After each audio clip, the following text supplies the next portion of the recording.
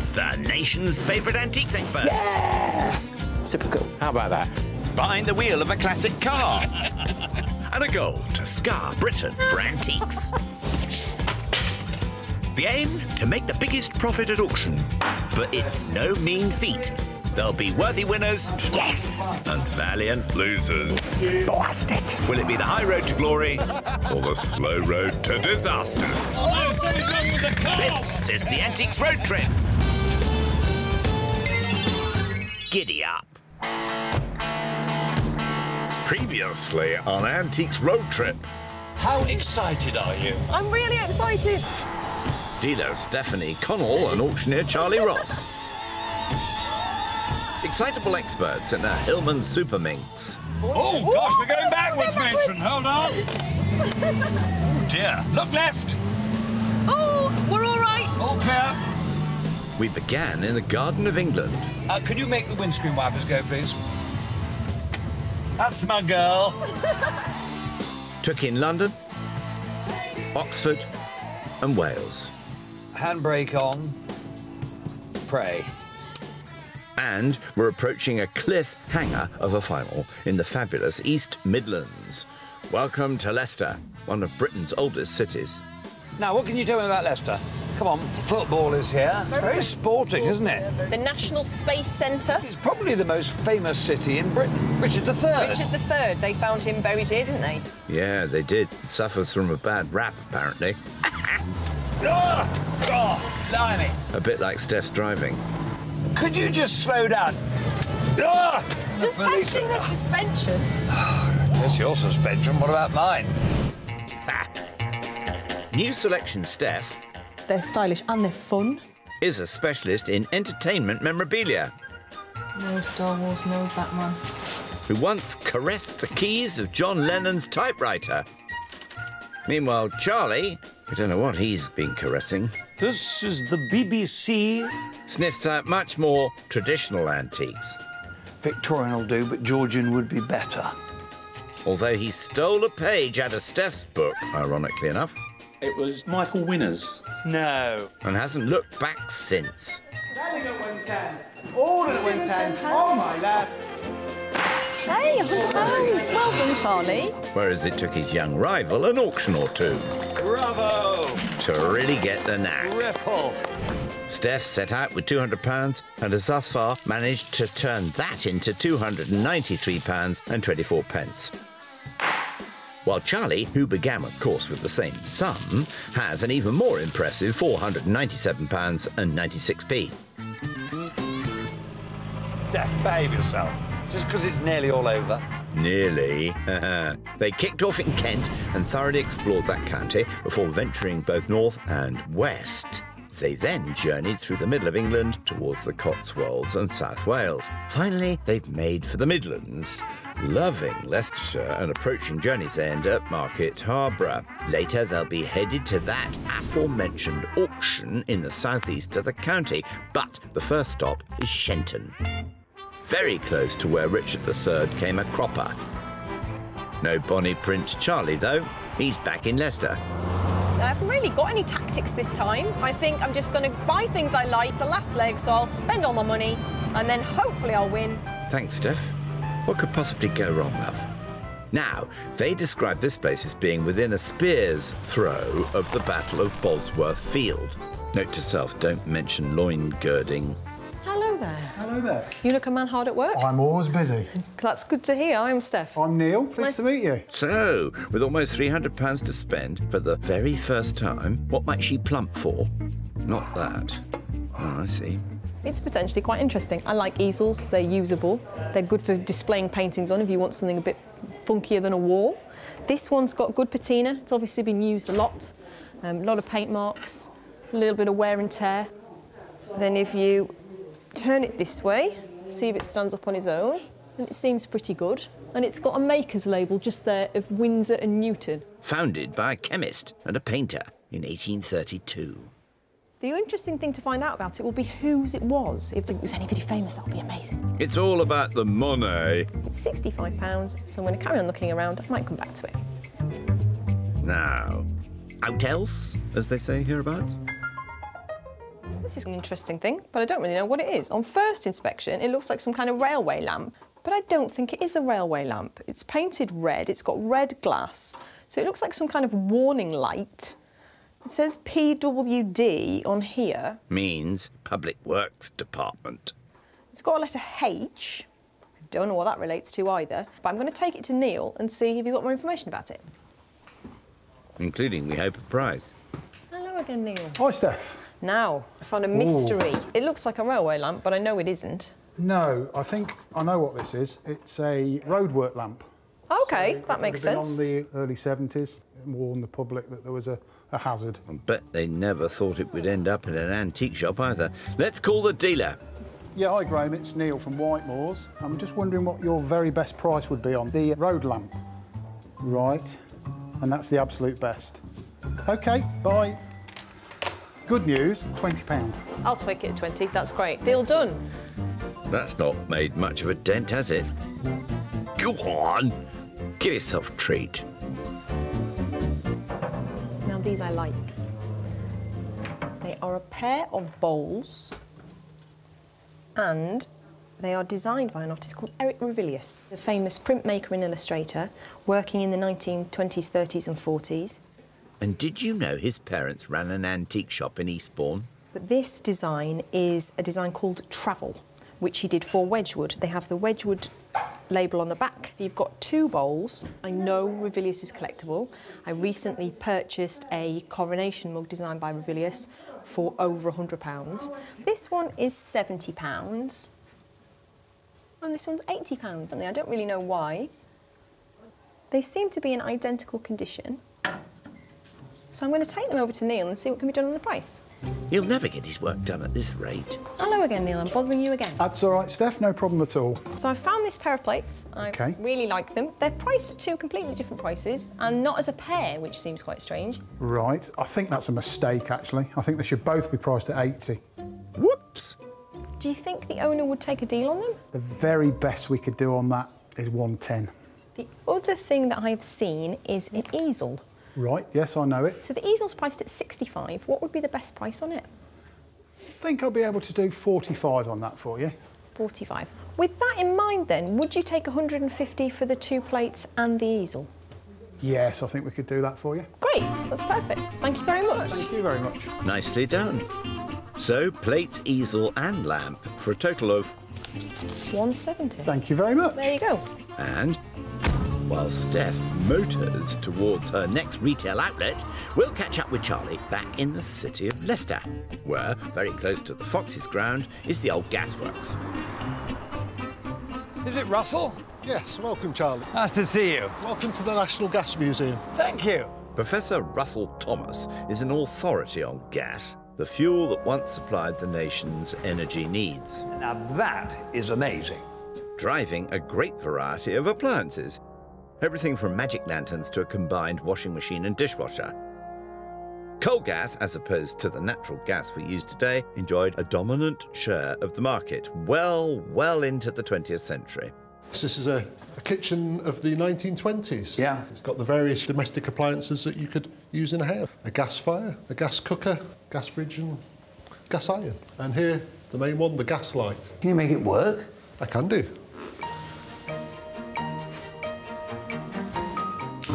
Oh, magic. Instant light. Until electric lighting became available, this was the principal form of lighting in your home. When I lived with my parents as a child, we had gas lighting. We had no electricity. The possibility that coal could be used to make gas has been proven as far back as the early 18th century. But it was William Murdoch, the Scottish engineer and inventor, who foresaw its application for use in lighting. Oh, that's the man, isn't it? He is the father of gas lighting and the gas industry itself. So was Murdoch the first person to extract gas from coal? No, he wasn't the first, but he was the first person to develop a commercial process which you could base an industry on. Right. His idea was to heat coal in an oven called a retort, and by heating that coal, the gas was released. Murdoch, also the inventor of the oscillating steam engine and much more, came up with the idea when he was working for the engineering firm of Boulton and Watt in the early 1790s. He actually experimented with his own inventions, and one of those was coal gas. And he built a small retort in his back garden, And from there, he piped the gas from the retort into his house and office. Time for the professor to give Charlie a bit of a chemistry lesson. We're going back in history, aren't we? We certainly are, yes. This is very similar to the experiments that Murdoch would have carried out. The coal is held in the tube there, and you put the heat to the retort, and it releases the gas, water and other molecules in there. Can we get it underway? Yes, I'll just put the burner under the test tube. Excellent. And what temperature are we getting up to? Around 600 degrees. 600 degrees? Yes. But the glass is safe at that temperature? It is, yes. It's heat-resistant glass. It's working a treat, isn't it? It is, yeah. I think it is, Charlie. A bit of a road trip first, this. Right, Russell, are we ready to go? Yeah, I think it should be producing gas now. I'll just disconnect it. Yeah. We'll turn the lights off, and then I'll light the end. Splendid. Oh, yes, look! I could do this at home. I wouldn't recommend it, Charlie. Wonderful! An experiment that works. That's fantastic. And then from there, it developed into an industrial process. Yeah, Murdoch would have lit these little lights in his house to light his office and his house. Extraordinary. Doesn't quite give us enough light, though, does it? If you want to turn off that, we'll go and revert to some newfangled electric lighting, shall we? Will do. Crikey, that was exciting. But while Charlie's been experimenting, Steph's been seeing more of less Tershire. Get it? Next up, the village of Breedon on the hill. That's it. Carboniferous limestone with a church on top. And an antique shop, of course. Well, actually numerous individual traders under one roof. With just shy of £125 left to spend in this establishment. Go, girl. Something that you see in practically every single antiques and vintage shop you ever go to these days are Silvac onion jars, beetroot jars, or anything that was a bit random that was made for condiments in the early 60s and late 50s. I think they're hilarious. My grandparents had one, they put it on the table every Christmas, despite the fact it's the kitschiest thing you've ever seen in your life. They were often made by the manufacturer Silvac. You get the onion like this who's crying, boo-hoo-hoo. Then you get the chutney jar, and he's got a little face as well. So if you want something that's really, really kitschy, but very, very funny, who doesn't want to put their pickled onions in an onion that's crying? Nobody. Can I think about that, Steph? Meanwhile, Charlie's arrived, putting his budding popular science TV career on hold. Yeah. Buongiorno, to offload some of his squillions. Almost 500 smackers, actually, in the Market Hall.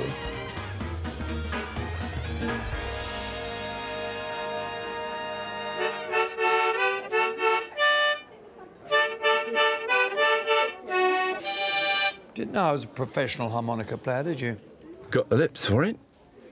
Is this yours, my dear? It is, yeah. What a magnificent piece of kit it is.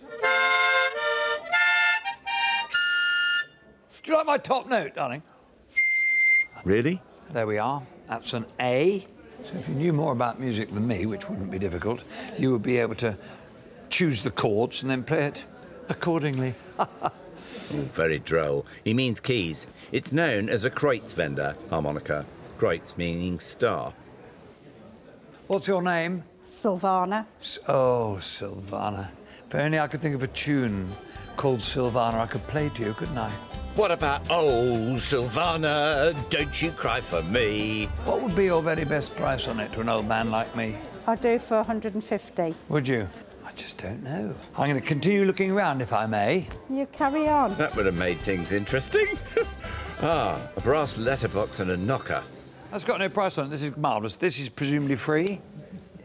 I'll do for £15. 15 quid. The great thing about this is the Art Nouveau shape. Look, that is pure Art Nouveau. So we can date that to either side of 1900. The only thing about that is the postman has put so many letters into Silvana's postbox that it's rubbed the two T's, and it looks a bit like letters rather than letters. It's a Cockney one. So it is. Letterbox. Loving your work. Silvana's good at this, oh yeah. I tell you what, if you say it once more for me, I'll buy it. Letterbox. Deal. £15. 15. Marvellous. Warming to his task. Silvana, the more I look at your stand, the more I keep finding things of interest. You've got some really interesting things here. That's a bit of history, isn't it? It certainly is. A lot of people might look at this and think this is converted from a shirt, but no, this is actually made for the Red Cross as a money box, aluminium and brass, and it's totally original from the period. And you've got the bottom that unscrews here for you to collect the money after it's been put in. And it's just the most poignant object. It's not well made, it's not high quality, but it speaks volumes. Made just after World War I, we assume, priced at £65. I don't suppose you'd take 30 quid for that, would you? Or would you? I think it's a wonderful thing. It'd have to be £40. Would it? For me, yeah. And frankly, our chaps from the 1418 war deserve £40. So I'm going to say I'll have it. He likes it here. Put it there, partner. Thank you. Thank you. Thank you. So, £55 spent. What about Steph? This is nice. I can tell immediately by the colours that it's a pool pottery dish. Pool pottery in Dorset, very famous, this cream base with the purple, the pink, the yellow and the green and blue. They were originally set up, they were called Carter Stabler Adams, but eventually they changed their name to Pool. Actually, before that, they were called Carter's Industrial Tile Manufactory. So this dish, I think, is from the 60s. Always check on the back for the marks. I've never seen one in this shape, obviously for snacks, very 60s. Unfortunately, though, it's chipped, which means although it is only £18, chipped ceramics are really difficult to sell. So I think I'll have to leave it. Well, she's already bought 3 things today. Hey, look up. Savannah's on the way back. This is interesting. Vintage, it looks to be 1930s. Masonic apron, the sash,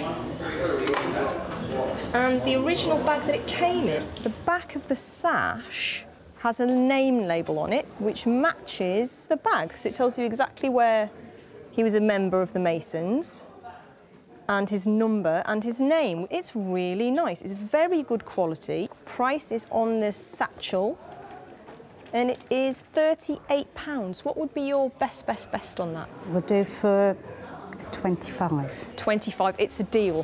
Thank you very much, that's great, I'll take it. It's been a busy day, all right? Thank you very much, sir. With only one left to go. Don't drive off without me, there's a good girl. Why not? No, shopping-wise, that is. Night, night. Oh, a bump. Oh, go on, just go for it. Ah! New day, new county. They're getting very close now. I can't believe it's all over. Well, nearly all over. Are you going to miss me? Yeah, of course. Correct answer. Yesterday, Charlie bought a Great War money box and some Art Nouveau door furniture. Letters. Leaving him with just over 440 in his bulging wallet. While Steph picked up plates, a road map, some Masonic equipment and an easel, as you do. If it was anybody famous, that would be amazing. So, she has just under 100 still available to spend today. Look at that! Amazing. Wow. That is extraordinary. The 82 arches of the mighty Welland Viaduct in Rutlandshire. People often say it's the smallest county in England. Yeah, well, it always used to be. I think the smallest county is the City of London. Oh. Probably wrong. Fact check that. As always, she's right. The city is the smallest by size, although Rutland is the least populated county. It's gone mastermind. Do. Later, they'll be off to auction in Market Harborough, but the first stop today is in the village of Glaston. Nothing like its Somerset sound-alike, where Steph gets a barn all to herself. Good luck, darling. Have a lovely shop. Mwah. There's an awful lot of very nice furniture in here. Hardly her sort of thing, though, really.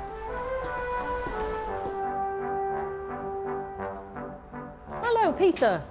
Steph, hello, nice to see you. Nice to meet you. How are you doing? Not too bad, thanks. And you? Oh, yes. Just a question of what to buy now. Just under 100 left, remember. I like these. They are a collection of unusual weights. They're called weights or tethers. So they are extremely heavy. I can't even lift this one. And this one is a little bit smaller, so can I lift it? Just. I'm not sure what they're for. This one had some kind of carving on it, which may have been a number. They could be 100 years old, they could be 200 years old. They're all solid granite. I think they're really interesting, but if I can't lift something... I think they're Leicestershire cheese weights, you know. Now, what about Charlie and the minx? It's a bit lonely being in the car without Steph.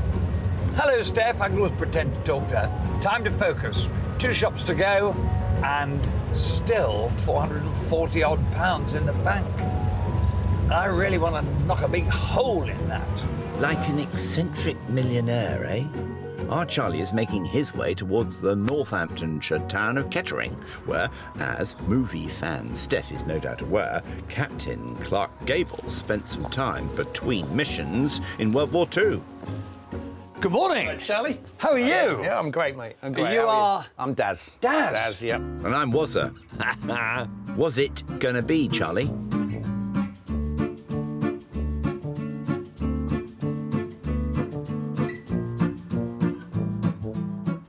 Now, what we've got here are some, I think, Victorian sovereign scales. And this is to test the weight of your sovereigns, because the sovereign value is in the amount of gold that it contains. So if it balances at half a sovereign or a whole sovereign, it's a simple thing to carry around in your pocket.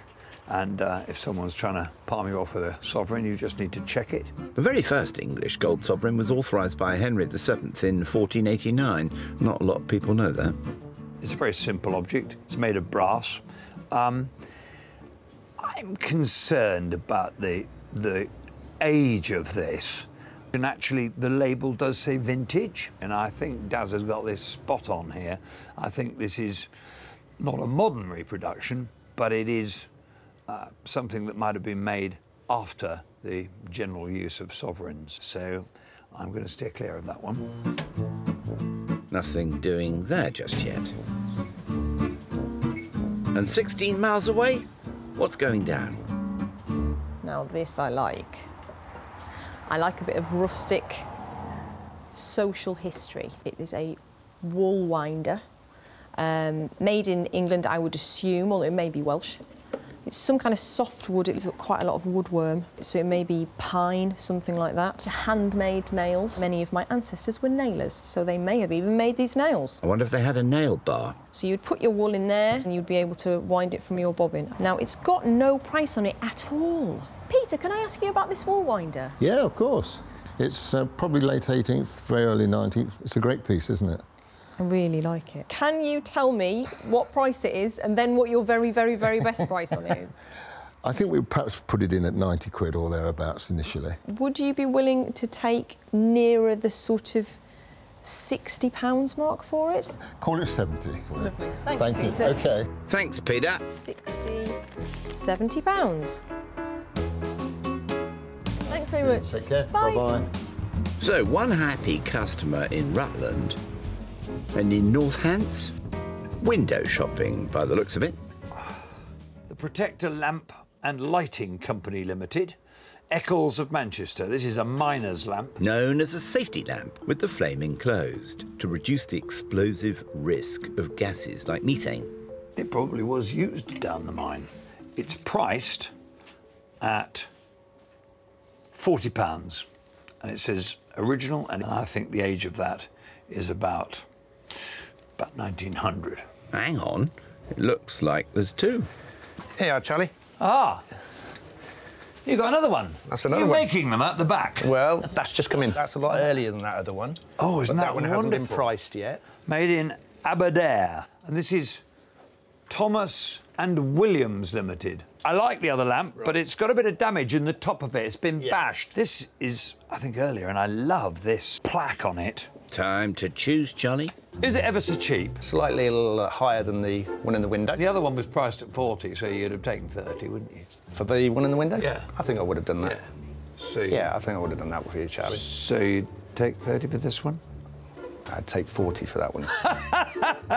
Let's do 35.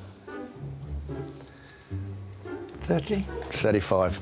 That's my best. Put your hand out. 35 Thanks, quid. Charlie. Marvellous. I like it. Not made much of a dent in his funds either, has it? 35 of the finest, sir. Excellent. Thank you very much indeed. Now, while Charlie lights his way back to the motor, Steph's going to take a ride on a much gentler form of transport at the Grand Union Canal near Foxton, where she's about to descend the largest flight of staircase locks in the English canal system in the company of Penny Arscott. Hello there. I'm Penny. I'm Steph. Nice to meet you. How you doing? That was a good entrance. So we're about to go towards the locks? Yes, we are. And how many locks are there here at Foxton Locks? There's 10. It's such a beautiful boat. Oh, it's gorgeous. The correct name is a narrowboat. Yes. And not a barge. No. What's the difference between a narrowboat and a barge? A narrowboat is 7 feet wide, whereas a barge is 12 to 14 feet wide. Britain's canal system began with improvements upon already navigable rivers. But during the late 18th century, as industrial development grew and freight was required to move between areas not served by rivers, a network of so-called narrow canals developed. What's the best way to open a lock? Well, you put your back against it, sit on, and then push. Make sure your feet, yeah, that's it. In these? Yeah, that's it, and now push. It's not as hard as I thought it was going to be. Just be careful you don't fall in. The construction of Foxton Locks, which began in 1810, was part of the scheme to connect London with the Midlands and the North, to create a sort of M1 waterway that would ensure the movement of goods and resources throughout the country. So this is where we are, Leicester, and they came down and met up with the Grand Union Canal, which then takes you down to London. How long will it take to get from here to London? It would take you nearly 6 days to get to London from here. Away from the rivers, the creators of the canal network faced huge geographical problems, and none more so than at Foxton, where, confronted with a steep hill, engineer Benjamin Bevan designed 10 staircase locks and storage reservoirs called side ponds to maintain water levels. They are the longest and steepest staircase locks in the country. It would have cost more to actually build the canal around the contour of the hill, because you would have to buy the land, plus it would take a lot longer to build. These man-made channels were often called navigations, and the men responsible for the back-breaking toil of digging them came to be known as navvies, a new breed of roving worker. A lot of them were farm labourers. It was a better paid job than actually being a farm labourer, but it was very, very hard work. There was over 2,000 miles of canals, and they were dug out by hand, basically. They just had spades and a pickaxe, and that was it. So dangerous, hard work, long hours? Yeah, very long hours. They got paid by how much they dug out. They got 2.5 halfpenny per cubic yard, and if they worked hard through the week, they actually earned up to 30 shillings. But they also played hard. They got themselves a bit of a reputation of going out and getting very drunk. As industrial development continued and railways began to supersede canals, the navvies too moved on, a vast construction army of around 250,000 men. But Foxton Locks, opened in August 1814, remains a testament to both ingenuity and hard work. So this is the last lock then? Yes, it is the last lock. We have made it down. So that took us 45 minutes. Yeah. How long did it take them to build it? It took 4 years to build the locks. I think 4 years is very quick. I think she's right. Now, back to life in the fast lane. I've still got over £400 for my last shop. Come on, Roscoe, spend it.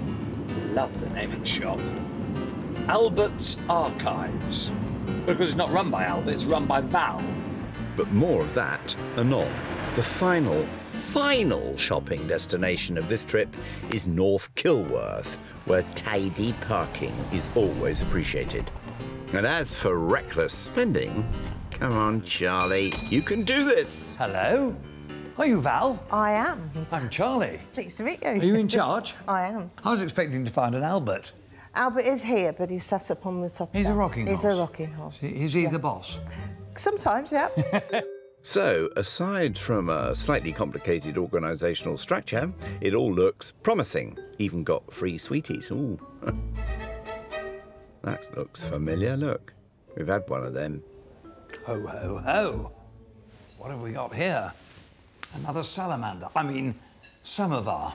This is the big brother of the one I bought for the last auction.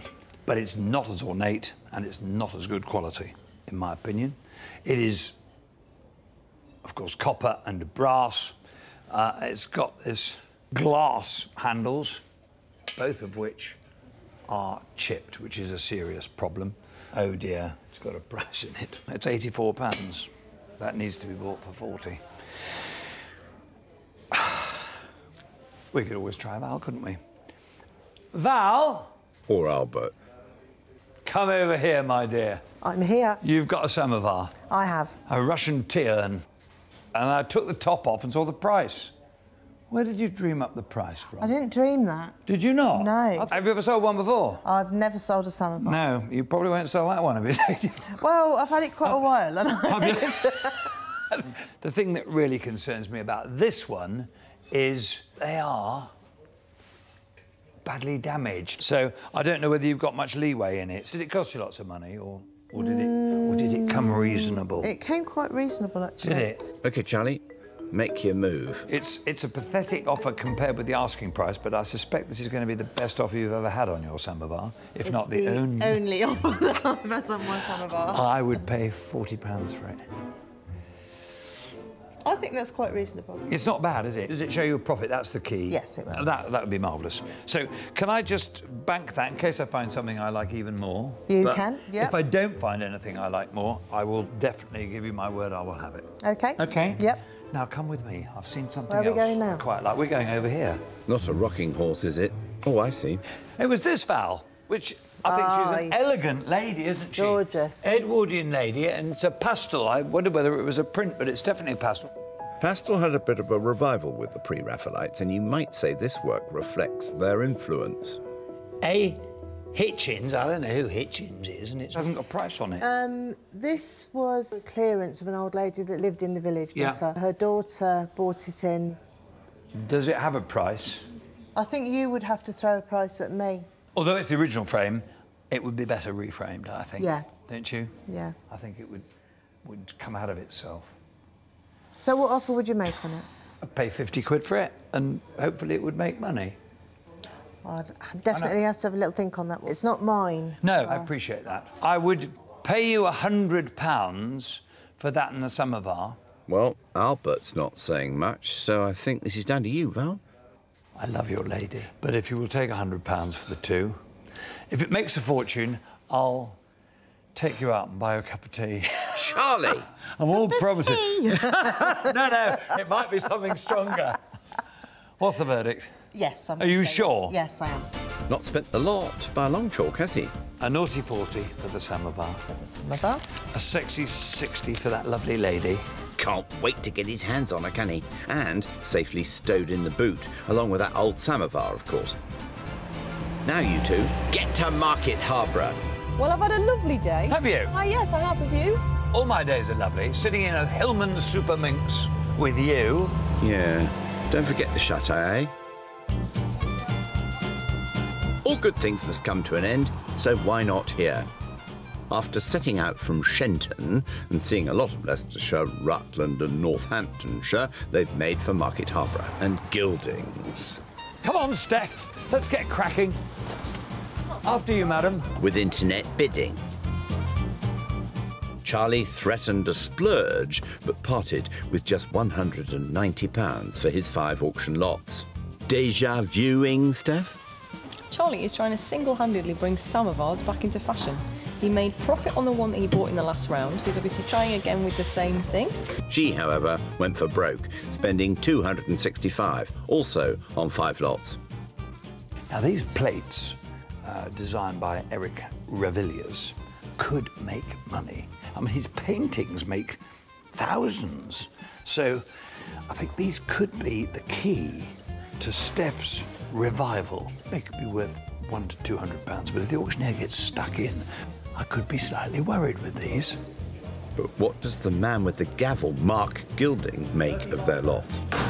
There are a surprisingly large number of buyers that we have for Masonic regalia with collections such as this, nicely named brass door knocker and combined letterbox. I think these things are just a bit out of fashion. My favourite lot is the artist easel. I think this really fits the right name, great condition, and should do well. Hear that, Steph? It can be done. Steph, is this the end of the beginning or the beginning of the end, to use a Churchillian expression?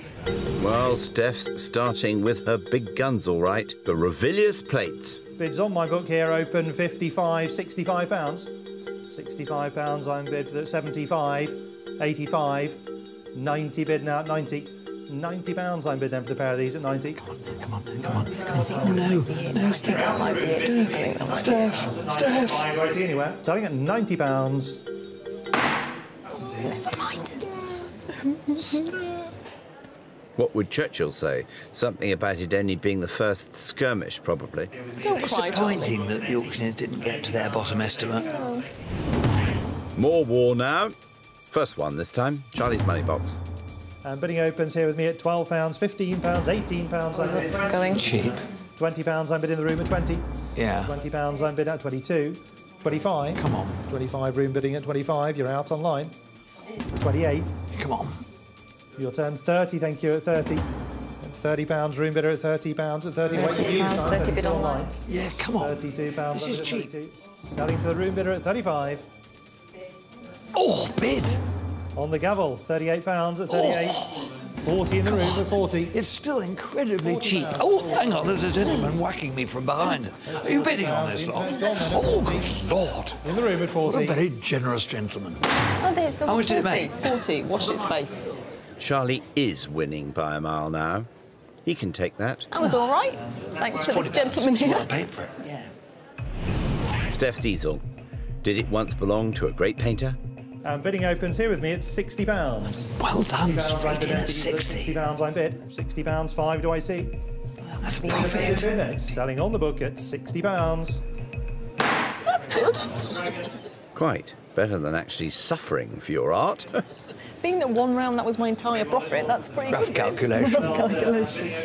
Charlie's second samovar of the trip is next. Nice lot this, and bidding opens here at £22. What? 22, 5, 28, Oh, it's going. 32, 35, 35, I'm out, 38 in the room now, 40, £40, 42, 45, 48, 50, 5 online, 55, £60 in the room at 60, 5, still both Good out effort, of the room, sir. thank you, at 65 That with the gentleman on the internet left bidder, deserves a vote of £65. Well done, Charlie. Profit. You're making a load of money on these samovars. I know. I'm becoming the world expert on samovars. Well, I'm not rushing out to buy one. I'm going to write a book, Samovars and Me. Steph's not catching up at this rate. Her wool winder. Pretty low actually with this one, £18 only I bid. 20, 22, £22 I bid at 22, £25 online at 25. My bids are out now, we're bidding with the internet. Here to sell, it's £25 with a sale room. I think even Churchill will have struggled to come back from that. That's what we call a CMB. What's the CMB? Crash and burn. And this little lamp of Charlie's, is it going to shine, shine, shine? Again, bids on my book here. I'm going to open the bidding at 18, 20, 22, £25. Oh, you're nearly there. £25, You're nearly size there. lamp at 25. 25, 28 in the room, 30 same with guy me from at before. 32 in the room, 32. My bids are lost now at 32, the bidder's in the room. It's £32, over to my right. And Don't you want a miner's lamp, sir? online with the internet bidder and selling at £35. Oh, no, you made a profit, didn't you? No. Just holding his own. Never mind, sir. All be the same in 100 years' time. Steph's lamp is next. Beats falling into an hole in the ground, I suppose. Is that £50, do I see? What? £18 I'm bid then. £18 I'm bid for the hand lamp, 20 in the room. It's a loss. £20. Oh, there's a gentleman bidding on it behind you. At £20 I'm bid, 22 do I see? 22 seated at 22. 22. £22 I'm bid, still out there, 22 in the seats and selling at £22. £2. Very nice So with the gentleman. commission. Very nice gentleman sitting behind you bought it. What a kind man. I can't think what he'll do with it. Pure quality, sir. The rust was extra. I'm sorry. Equally practical, but a wee bit more decorative, Charlie's knocker and letterbox. But bidding only here, £12. Oh, that's not bad. £15. 15, 18, 20, 22, 25. Riches indeed. Selling in the room then at 25. Another profit for you. Well, about tuppence, isn't it? Another profit. It's still Oh, it better cost than 15. nothing. Yes, you made another profit. Yes, no complaints, please, Charlie. Way over Stick that with me, £500. Steph. I know. You'll I be fine. need to borrow some money off you, I think. Steph's last lot, a Masonic clobber. Bidding opens here at £20. £20 I'm bid then for the Masonic. £20 bid? What about that? £20? Now he's looking for those 20s bid. 25. £25 in the room at 25. Oh. 25 bidding in the room at £25 then. Room bidder at 25. Oh! Is that it? That's it. Break it. Is that the end of your road trip? Bit of a whimper, but never mind. Have you enjoyed your road trip? Yeah, I have. It's marvellous. It's the taking part that counts. It is. The final offering, Charlie's Edwardian lady. Is she smiling? This elegant lady. Elegant lady. Should be £100 really, shouldn't it? Oh, Let's yes. say 100. Oh, is it? OK, £35 I'm bid. Oh, that's a long... It's a long drop from 100. 100 down to 35. £35 then for the portrait at 35. Really, this should be making more than this, though, gentlemen. dear. Come on, at £35. But that's the bid that I have at £35. Oh, no. Watching you all carefully, but you're not bidding. Oh, dear. Selling then. Oh. £35. Ooh, like a dagger to the heart. Oh, no. Nobody liked her. No. He finished with a real hammer horror. You've ended up with more money than you started with. Well, that's good. I didn't think I would at one point. Pretty good. Shall we go home? Let's. Come on. Time to take one last look at the pounds, shillings and pence. Steph started out with £293.24 today, and after auction costs, she made a bit of a loss to reach a final total of, well, more than she began with. While Charlie, who had £497.96, also made a loss today after costs. But he's still our winner with £471.96, and all those profits go to children in need. I can't believe it's all over. Give me a hug. Oh, I can't either. Ooh. What's next in your life? Gin, I think. Come on. Gin? Yeah, gin. This could be the beginning of a beautiful friendship. And they'll always have Market Harborough.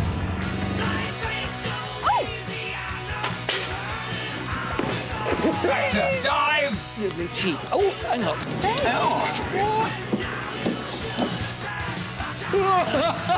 Just like that. Oh, what is wrong with the car? What's happened? Yeah! Who are you, Colin? I'm Charlie.